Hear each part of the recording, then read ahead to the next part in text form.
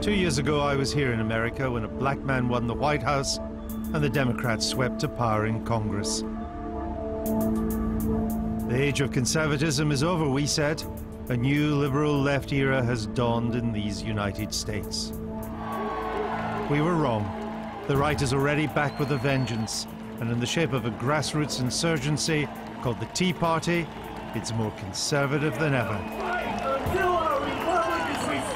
Furious that America's national debt is at a record peacetime high, in uproar over President Obama's healthcare reforms, and fed up with big government and high taxes, the Tea Party is taking to the streets and the ballot box. It claims to have no leader, but it does have its heroes and heroines. I know that many of us today, we are worried about what we face. Let's stand together, let's stand with honor, let's restore America. And it's being whipped up by Fox News TV hosts like Glenn Beck. Who are we? What is it we believe? We must advance or perish. I've been following American politics for over 30 years. So I've come back to the United States to find out what makes the Tea Party tick, to meet its people, and to discover if it's really going to change American politics.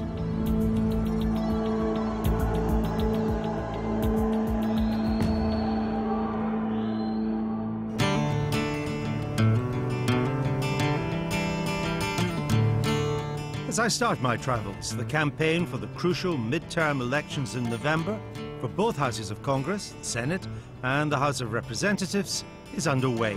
The Rocky Mountain state of Colorado, once the Wild West. In the last 3 elections, the Democrats here have largely swept the board. Even so, this state is attracting more people to the Tea Party than any other in the Union. 1/3 of all registered voters here claim to identify with it. The Tea Party is obsessed with myths about America's past, that it was uniquely established as the land of the free. So we're better for a Tea Party candidate to find votes than at an 18th century pioneer's reenactment. You breathe that in, that's freedom and beauty in America.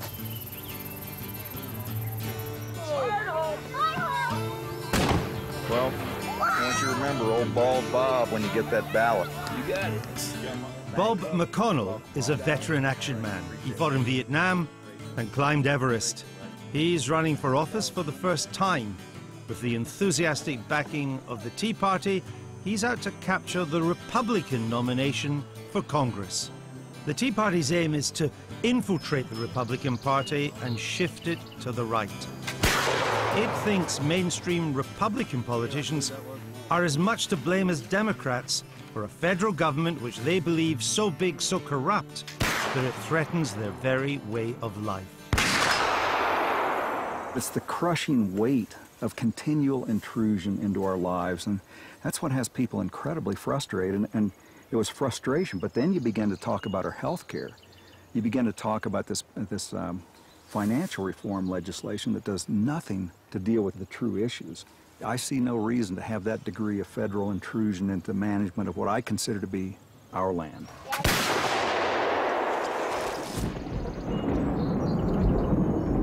Must have said something wrong.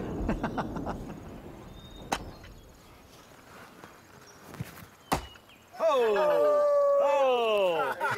The master! The master! Whoa!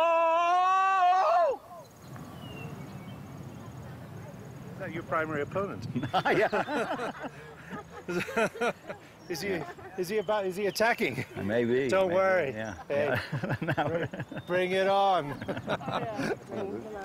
Tea Party stands for Taxed Enough Already, and a nod to the Boston Tea Party, the tax revolt against an imperial government in London that sparked the American Revolution.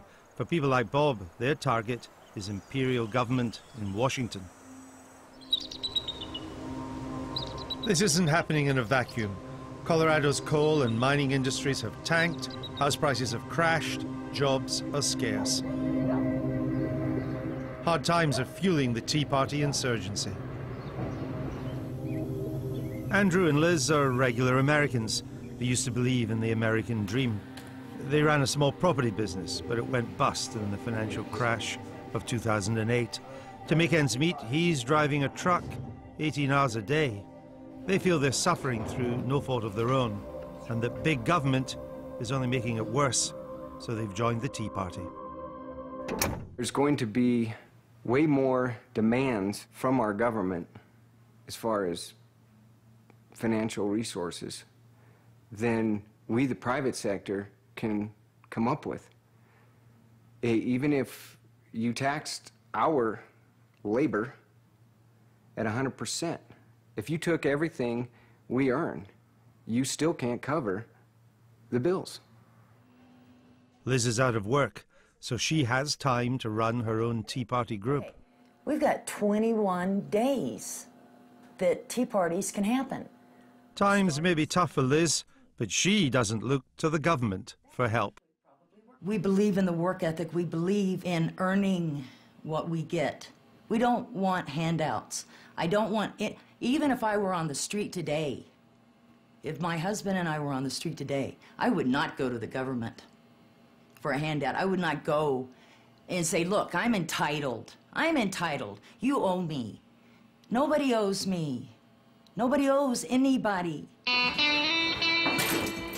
Let's go. Liz is a political novice, but today she's putting on her first ever Tea Party event. What upsets you most is you think the federal government is too big. They are out of constitutional boundaries. They are doing things that they don't have the authority to do. It's reached beyond soft tyranny now. I mean, this is out and out tyranny. Really? Now you say that, and yet here we are today in Colorado. People look prosperous and happy, and yet you say it's like a tyranny. Colorado has suffered greatly. People are losing jobs left and right. They're losing their homes left and right. You can't do everything in your power to discourage the free market, entrepreneurism, and not have this happen. I mean, this is the natural course when socialism starts taking over. They take from us what they don't have the authority to take. It's called progressivism, folks, and it's destroying our representative republic. Progressivism is statism, and they both add up to socialism. Tyranny is a recurring theme for the Tea Party. Its fundamentalist reading of the Constitution has the Founding Fathers putting strict limits on the federal government and giving most powers to the states. The Tea Party thinks some of the most basic functions of government, health, education, welfare, aren't the job of the federal government.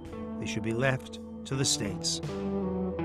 The Oath Keepers is a group of ex-servicemen and ex-policemen running a forceful campaign saying they now need to act on their oaths to defend this particular view of the Constitution. Oath Keeper Richard Mack is a former sheriff and a regular speaker on the Tea Party circuit. Barack Obama is a tyrant.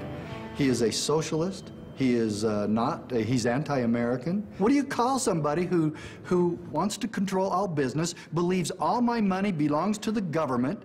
It's not mine, it belongs to them. They can determine how much I have, how much I don't have. So what is that? That's tyrants. Have you been to a country run by a tyrant?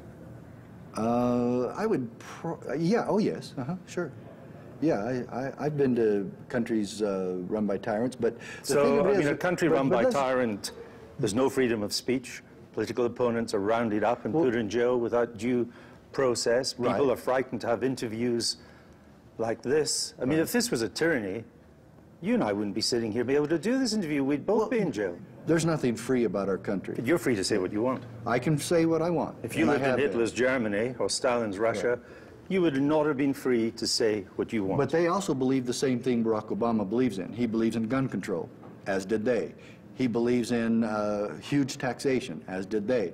Barack Obama believes he owns... Well, let me finish. Well, but Winston Churchill believed in gun control. Okay. Did that make him a Nazi? He was wrong. I didn't say they were Nazis. I say Does that make wrong. him like Hitler? Look at history and decide that for yourself. The idea that President Obama is a socialist, even a communist, and the federal government a tyranny isn't unique to the Wild West.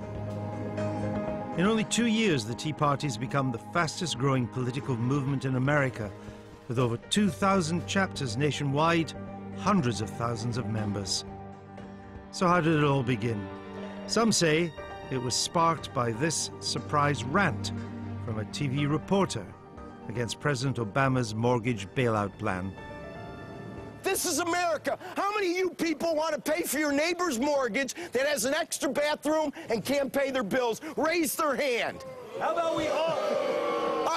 President Obama, are you listening? We're thinking of having a Chicago Tea Party in July. All you capitalists that want to show up to Lake Michigan, I'm going to start organizing. But what really got the Tea Party's juices going was the Obama health care reforms. I don't know how passing health care will play politically, but I know it's right. Teddy Roosevelt knew it was right. Harry Truman knew what it was right. Ted Kennedy knew it was right. And if you believe that it's right, then you've got to help us finish this fight. Now, plenty of Americans felt these health reforms were long overdue. But for the Tea Party, it was just more big, bad government. And this was the angry reaction to black congressmen supporting Obamacare that led to claims that the Tea Party had a racist tinge.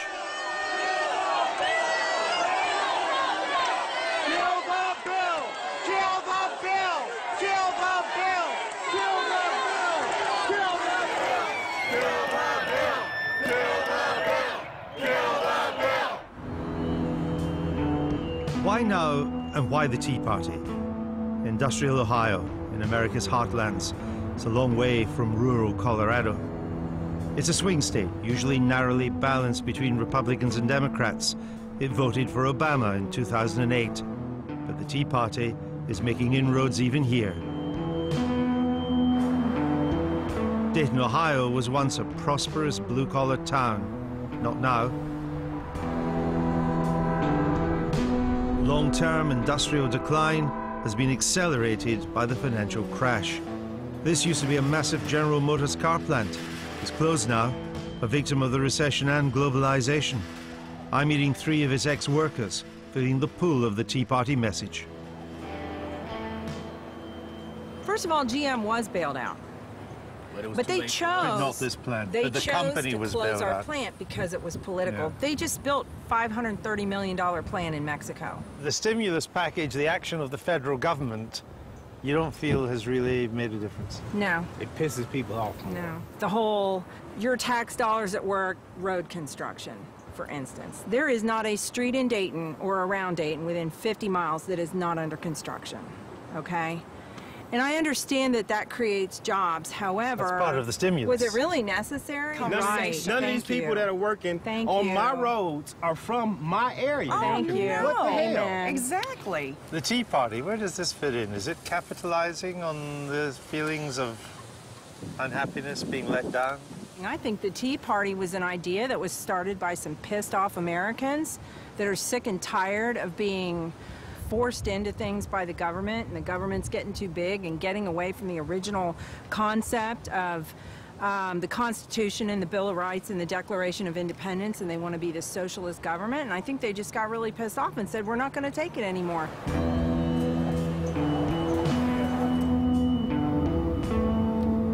Over on the other side of town, in the middle-class suburbs, even taxpayers with good jobs are nervous about the future.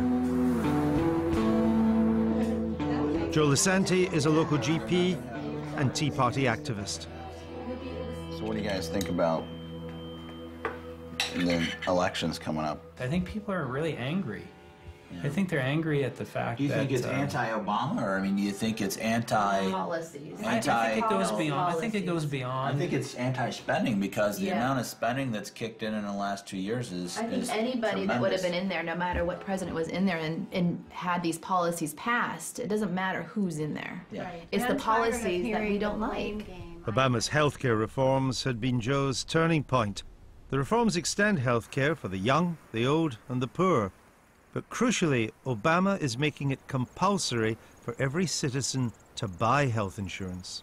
What's wrong with people having a minimum, that there's a mandate that everybody has to have a minimum amount of coverage? In this country, the government's never mandated people purchase a private product. And the problem is they passed the law without even letting people know what that price of that product is. Now, I'll give you an example. The federal government now thinks you need to buy a refrigerator. It's a mandate. We're going to decide what kind of refrigerator it is, but if you don't purchase it, we're going to penalize you for it.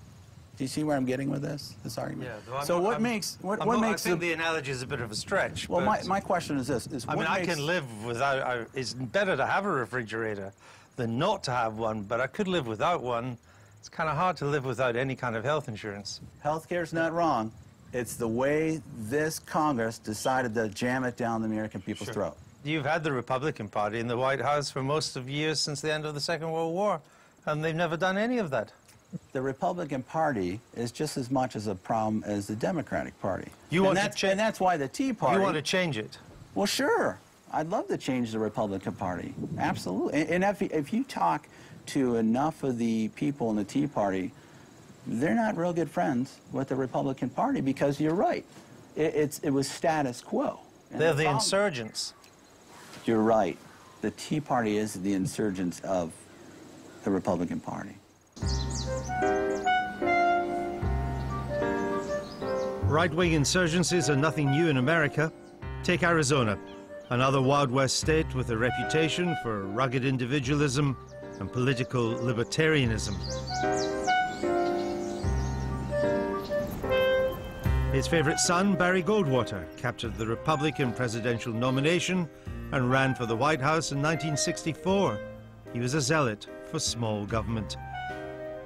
And among his backers, a Hollywood actor turned politician.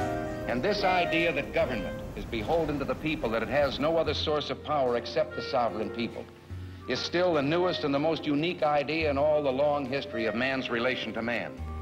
This is the issue of this election.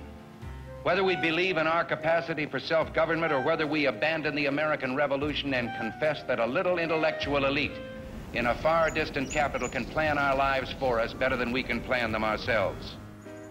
I went to speak to Goldwater's son, a keeper of his father's faith. This Tea Party movement and the rise of conservative Republicans, is this a continuation of your father's crusade? Yeah, I would say so, sure. Mm-hmm. Why now? What's brought it back? Oh, President Obama's brought it back. Hope and change. That kind of hope and change is not what most Americans really want. They don't want socialism. They want freedom. I understand that there's a very strong and honorable tradition in America, going way back to the Founding Fathers, on limited government. But I'm not quite clear what, in the end, what government you would get rid of. Most of it. Why do we need government? Why do you need somebody to tell you what to do? You think a bureaucrat who comes to work at 9 to 5 has your kid's best interest in mind? Absolutely not. Why should somebody in Washington tell you how to educate your kids? Tell me that. Answer that question. If you can't answer it, then you understand why we're libertarian and why we like our freedom. They say that Mr. Obama is a tyranny. They like him to Hitler or Stalin. What do you make of that kind of language? But you have to read through the message. Read through the message. Don't be so literal. You know, they are passionate about what they believe, and they use descriptive terms to light your fire, and you fall for it. Don't fall for it. Read the message. They're saying, we don't want Obama socialism. We don't want all this government. Goldwater found himself on the wrong end of a landslide in 1964, but his libertarian ideas live on. Today, the Tea Party has blended them with fiscal and social conservatism to make a potent conservative brew for the 21st century. The Tea Party's ideas weren't enough to explain its sudden rise. Something else was at play. When I was based in New York reporting on America, TV news was nowhere near as partisan as today. That's all changed. And although the Tea Party makes a big deal about having no leaders of being a grassroots movement, these grassroots are well fertilized by a big media of the right. Most notably, Rupert Murdoch's Fox News. Its most prominent host is a Tea Party icon, Glenn Beck. Beck is self-appointed Tea Party head teacher, an inspiration to his followers. He's called President Obama a socialist and a Marxist. He's likened his economic policies to those of Nazi Germany. He's even speculated that detention camps are being prepared in the United States. And he's coining it. His books, tours, TV shows have earned him at least $35 million. If Glenn Beck is the Tea Party guru, the darling of the movement is undoubtedly Sarah Palin. Her folksy anti-Washington message goes down a treat. With her new books and TV career on Fox and Discovery, the small-town girl from Alaska is now a multi-millionaire too.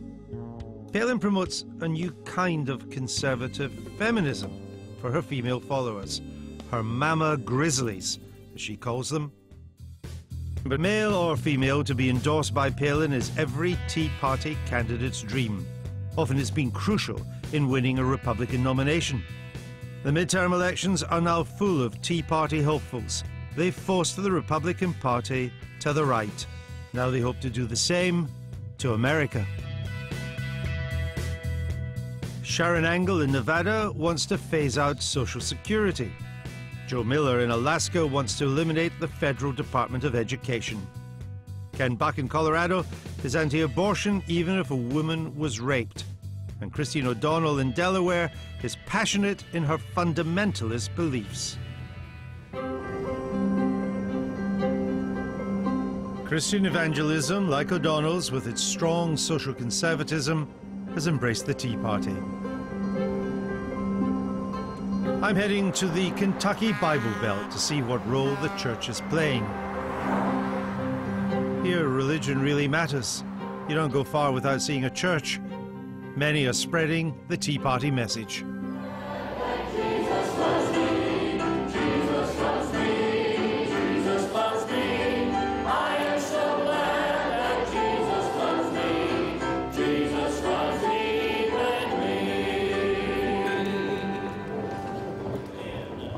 Seems like that Christianity is almost viewed as a dangerous enemy of America rather than the friend of America that produces sound and wholesome citizens for its nation. And as I've said before, if you don't like America and its Constitution, Declaration, you ought to go to whatever country it is that you can enjoy that. We have the mayor of New York City and the president promoting the building of a Muslim mosque in the very face of the 9/11 victims in New York City. I believe that America's at a crossroads, and I believe we have an opportunity for revival. There are all kinds of conservative groups, 9/11, the Tea Party. There was ever a time for men of God to lift up their voices like a trumpet in America. The time is right now. You want to come to this altar and pray and ask God, oh God, would you touch our nation? Was the election of a president with a Muslim father preying on their minds? Was the growing number of Muslims in the United States seen as a threat to their Christian values? What would your reaction be if you had a Muslim president? Is that possible in your view of America? I fear that it could be. You do? I fear that because after 9/11, 2001, we have a man, the president in the office now, whose middle name is Hussein and who favors that a mosque should be built close to the site of the Twin Towers. I mean, isn't that the freedom of a religion that America stands for? Certainly there is that freedom, but some are claiming it to be a building of victory, to declare a victory. You don't have to be a Christian to be in the Tea Party, but it helps. You'll feel more at home. Evangelical Christianity is never far from the surface.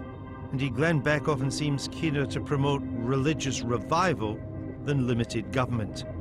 Beck is a modern-day version of a hard-right preacher from the Great Depression of the 1930s, Father Coughlin. used the new technology of the day, radio, to reach millions of Americans.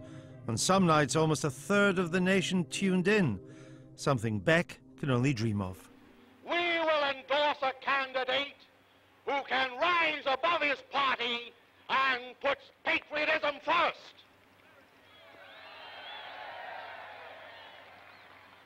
He may be a Democrat or a Republican or whatnot, but we're through with the sham battle of politicians, and now we're on our own. In the end, the radio priest flirted with fascism and lost his show, as well as the plot. Beck cannot be accused of either. Remember, in his worldview, Obama is the Nazi. In Kentucky, Baptist Justin Collins finds Beck's Fox TV shows so powerful, they're unmissable. This summer, Beck issued a call to action. It was time, he said, to restore America's honor. Time for his supporters to hold a huge rally in Washington. There's no political issue in play this weekend when we go there, but I hope it's another step toward, wow, 500,000, 1 million, however many people show up to say we need to restore some values and integrity that's been lost in our country. In the back. In the back. The chance to travel with Justin and the Kentucky Tea Party was too good to miss. They'd be driving through the night to the heart of enemy territory, Washington. The rally would be a very public test of Tea Party strength. Good morning. Good morning. Oh, it's Friday.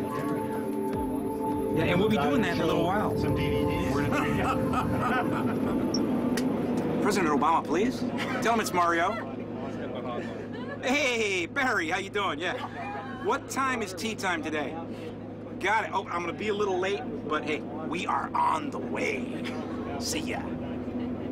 I think he just left town. I soon learned that Mario is a so-called birther, a group that believes that Obama wasn't born in the US and hence has no right to be president. I would seriously like to see that birth certificate. I would like to know where my president was born and whether or not he's a citizen. We've seen the president. No, we haven't. We've seen a reasonable facsimile of it that is not valid and not legal. You don't seriously believe he's not an American? I don't know. I don't know. And what makes you do this? I love America, and I feel like we've lost our course. And the main reason I believe that is because of the debt we continue to incur, and I'm fearful of it. Where is this going? Is it just going to disappear after a while, or is it going to fundamentally change the way America does politics? I believe it's going to fundamentally change it. It's going to take time, but because we don't have a set leader, you can't cut off our head. Yes. And our feet keep moving. These Kentucky Tea Partiers are ordinary, God-fearing folk from the American heartland. And that's exactly how the Tea Party likes to portray itself, as a spontaneous uprising, a ramshackle, down-home movement of local groups. But its message is too consistent, its language right across the nation too similar for somebody or something not to be injecting a certain ideological discipline. That something turns out to be a well-established conservative lobbying group called Freedom Works in Washington. Think of it as the Tea Party's brain. Freedom Works is run by Dick Armey, a former leader of the Republican Party in Congress. He and his organization have been promoting limited government for years, with limited success. Suddenly, with the rise of the Tea Party, it has an army beyond its wildest dreams. What's the relationship between Freedom Works and the Tea Party? These folks have never done this before. They don't know how to do it. And they found us on the internet and they basically began to call us and say, you know, how do we put together a demonstration? How do we pull together a group and so forth? And our folks started advising them. So am I right in thinking that the fundamental aim is to reshape, remold the Republican Party in the image of the Tea Party and Freedom Works? No, I really think it's to restore the Republican Party in the image of Barry Goldwater and Ronald Reagan and the Founding Fathers. So we've said to the Republican Party, if you can get back to being like that, we want to work with you. The strategy is to get in place people who will make the Republican Party fundamentally a party, above all, of limited government, fiscal conservatism, and the market. And antithetical to the Democrat Party, which today is a complete 100% sellout to the idea of big government and government control. Army's partner and the president of Freedom Works is economist Matt Kibbe. Turns out he's long been planning a Tea Party type movement. We rediscovered the Boston Tea Party when we were reading the literature of the left. There's an organization called the Ruckus Society, which is one of the more radical leftist groups in the United States. Well, they use the Boston Tea Party in their training manual to teach their young people how to do what they call direct action. So you were employing the techniques of the left, in a sense, to agitate and challenge power and organize. To organize. And this, I mean, it's a way to influence elections, but more importantly, it's a way to change public opinion. Freedom Works trains Tea Party activists to recruit, to organize, to campaign, and even to write placards, but maybe not to spell. The Freedom Works strategy to reshape the Republican Party is working. Together with its Tea Party troops, they targeted moderate Republicans and replaced most of them with true believers. All summer, the Republican establishment was on the run.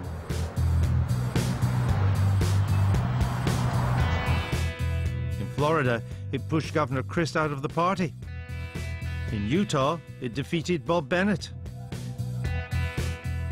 It even tried to out Senator Graham as gay. He denied it. By midsummer, the Tea Party is on a roll. It has ideology and organization. What about funding? Where's that coming from? Earlier this year, an article appeared in Playboy, of all places, written by a Washington lobbyist working for the Tea Party. Writing anonymously, he revealed some of the party's financial secrets. He agreed to meet me, but only if he stayed anonymous. Where's the big money coming from? For the Tea Party, you'll find generally wealthy individuals who believe it's a just cause. There are people that are spending millions. Did it start with the big money, or has the big money jumped onto a grassroots bandwagon? The big money followed the organization. This was an organic movement that attracted investors, if you want to call them that, and the investors are here to make sure that movement succeeds and they can piggyback on that movement. What does the big money want out of the Tea Party? They want to have a friend in Congress. They want to have a friend that can support an issue. And obviously, the big money that's funding the Tea Party movement typically is already aligned with those ideas, whether it's cutting spending, whether it's just getting government out of regulation, cutting red tape. Does the big money want to change the Republican Party? The money that's flowing in to fund the Tea Party movement is in some ways going to purify the Republican Party in a way that's going to kick out folks that are not necessarily budget deficit friendly, taxpayer friendly, but in many ways it's a clarifying moment for who is the Republican Party, and frankly, a year from now, the Republican Party will be a lot more pure than it was during the latter years of the Bush administration. The Tea Party might have started as a movement of plain folk and bare bank balances, but it hasn't taken long for big corporate donors to write the checks and push their own agenda. It's August the 28th, the day of Glenn Beck's Restoring Honor Rally. The Kentucky Tea Party group, Justin, Mario and friends, have arrived. Up the revolution! Up the Tea Party! This is no ordinary day. It's the anniversary of Martin Luther King's I Have a Dream speech on the very same spot. The crowd assembled around the reflecting pool before the Lincoln Memorial occupies every inch on the lawns and under the trees. And there's a great swell of cheers to welcome Martin Luther King to the speaker's podium, a man who stands as a symbol of all they are fighting for. Now, He brings you an effort to restore honor in America. Ladies and gentlemen, Glenn Beck. Hello, America! When I knew we wanted to honor our military, I didn't want to have a military person. I didn't want to have a member of Congress or someone running for anything.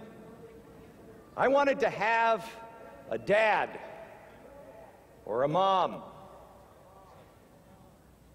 And that's why I picked up the phone and I called a mom. And she's speaking to you today as a mother of someone in the military. Ladies and gentlemen, Sarah Palin. Thank you so much. Thank you. Are you not so proud to be an American? I realize she's such a screechy voice. What an honor. We stand today at the symbolic crossroads of our nation's history. And over these grounds where we are so honored to stand today, we feel the spirit of Dr. Martin Luther King, Jr. Not far away, black activists have gathered to protest at the Tea Party, trying to claim Martin Luther King's heritage. Civil rights leader, the Reverend Al Sharpton, was angry. We wouldn't disgrace today by allowing you to provoke us. No matter what you say, no matter what you do, we're going to celebrate those that laid down their lives to give us a chance. This ain't about them. This is about Dr. King. You know, say what you want to say about me, but I raised a combat vet, and you can't take that away from me. Beck's symbolism is clear. Martin Luther King had fought for the civil rights of blacks when segregation and racism was rife. Now Beck wants to portray his largely white flock as today's victims of a godless America and an overbearing government. You have the same still spine and the moral courage of Washington and Lincoln and Martin Luther King. It is in you. It will sustain you as it sustained them. So let's stand together. Let's stand with honor. Let's restore America. God bless you and God bless America. Both Beck and Palin had insisted this was a non-political event. So no banners, no placards, just patriotic rhetoric. We are standing amongst giants. So what did these great people give their lives for? They gave it for the American experiment. And that's what this is, an experiment. It's not just a country, it's an idea that man can rule himself. That's the American experiment. Abraham Lincoln is the centerpiece at the Beck rally. But to end slavery, Lincoln had fought a civil war to enforce the will of the federal government on the southern states. That's hardly in the Tea Party playbook. The point hadn't escaped Sharpton. But while they're down there, they ought to ask Abe Lincoln to tell them why he fought against states' rights and held the Union together. They ought to read Dr. King's speech. And then they need to talk to some of us who came up the rough side of the mountain. Those that made it against all odds. That's why we marching. Do not walk too close to each other.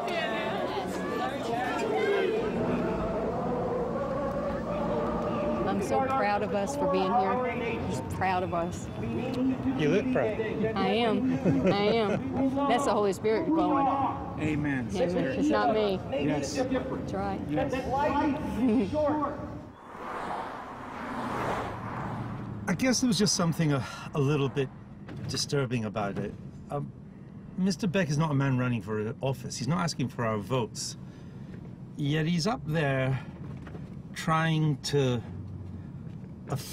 mold our minds.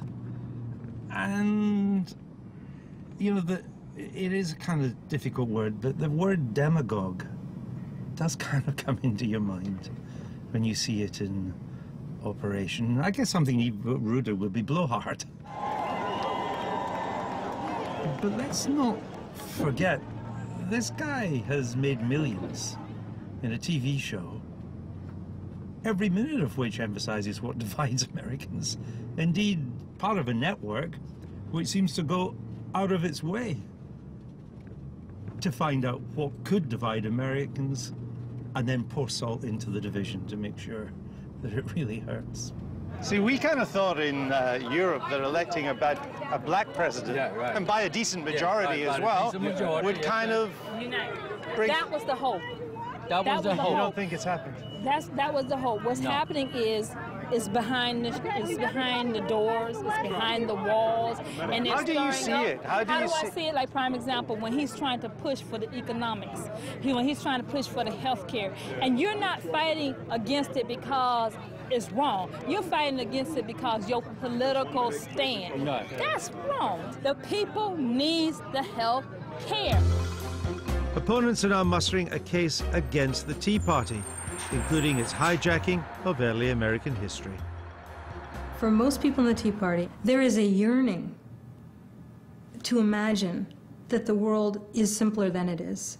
I mean, I think people are very aware that the world is messy and complicated, but they want desperately to believe that there was a time when it was not so messy and complicated. And it was simpler. When there wasn't racial strife, when there wasn't economic inequality, when politics was genteel, when people were good and good Christians, and there was no messy debate, there weren't divisions. And for them, it's actually really hard to imagine a time in American history that meets that criteria. You gotta like wipe out the 20th century. The 19th century is just dragged down by slavery. So you go to the 18th century, and if you ignore slavery and disease and insanity and poverty and misery and women and children, the lives of anybody but these 5 founding fathers who were brilliant and whose words are quite inspiring, that you can kind of almost imagine that. And it's a long hunt to go find this imagined place. Well, it never existed. It's an America that never was.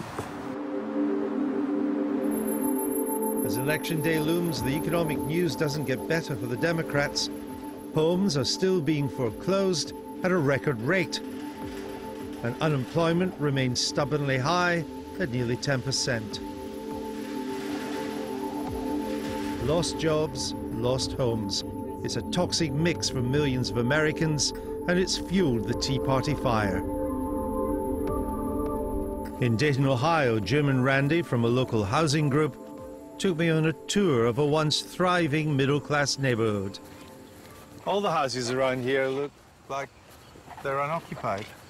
Those 3 definitely are. The fourth one down is empty. This apartment building is empty.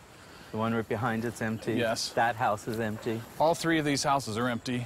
Feels like there's a kind of disease that's just spread. Absolutely. Around. Yep. So, what would these kind of houses go for at an auction? $5,000. It's quite remarkable that in an area like this you could buy a house for $5,000. That's a real sign. But in our county alone, there have been close to or more than 5,000 foreclosures per year for the last 7 years. That's 35,000 homes. Sad. Yeah.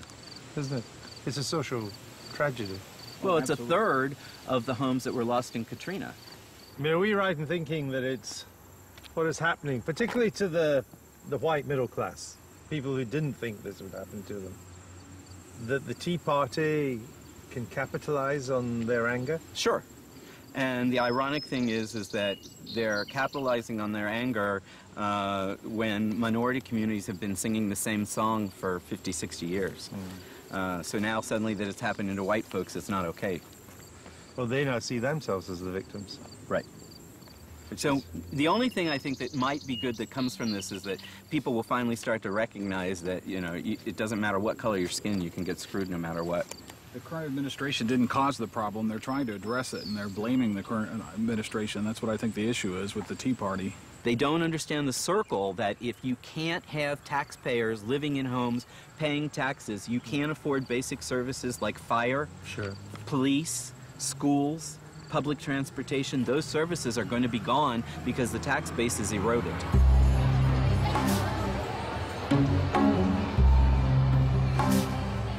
At a local amusement park, Dr. Joe and his family were again out campaigning against big government. Notice the repeating theme? Even I've noticed that. Yeah. So check it out. Spendingrevolt.com.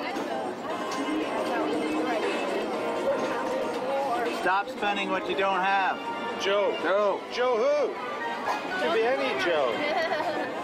Spending was Joe's biggest concern, but it's clear that for some in the Tea Party, race still plays its part. Go back to wherever you came from, Obama. I haven't seen any change.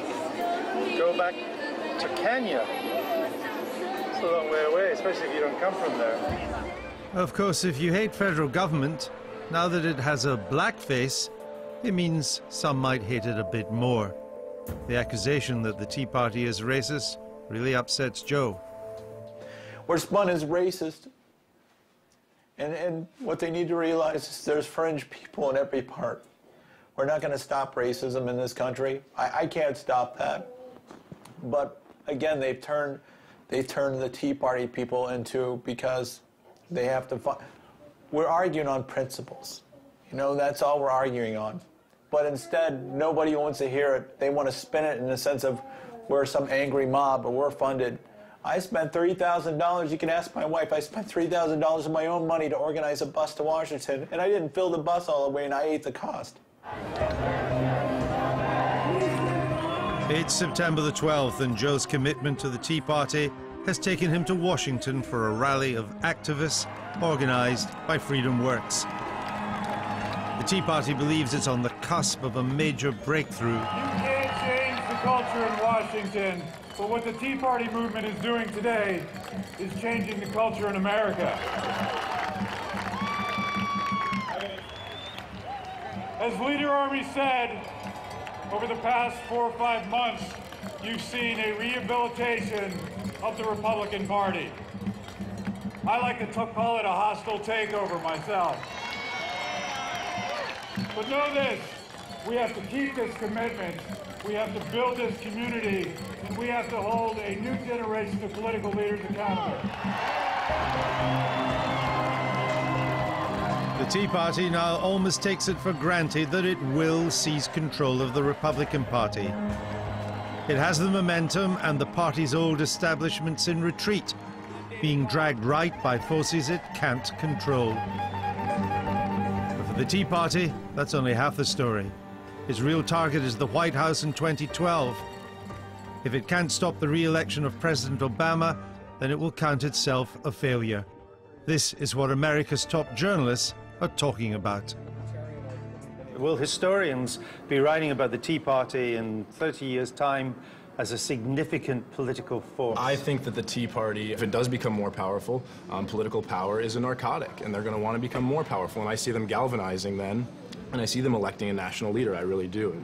What role they play in the presidential election of 2012 is going to be a big case. I mean, yes, they don't want a leader, but they do have to have a candidate. I mean, at some point they have to figure out who they're behind. Is it going to be Sarah Palin? I doubt it. She's not running. Do you believe that? She's not running. Do you believe that? Yes. She's not doing any of the things people normally do if they're going to run for president. But I think that she's, at this point, a media sensation and making a lot of money, and running for president would involve suspending that or damaging that brand. A new battle for the future of America has begun, and the fight is over what the Constitution of the United States really means. Is America so disgusted with big government that it wants to return to a time when the federal government did so much less, as the Tea Party insists the Constitution lays down? Or is that just a pipe dream in a sophisticated, complex world? This debate over the size and scope of government isn't just happening in America. Politicians all over the democratic world are struggling with mounting debt and huge deficits. But nowhere is the debate so polarized as the United States, or the outcome, potentially, so revolutionary.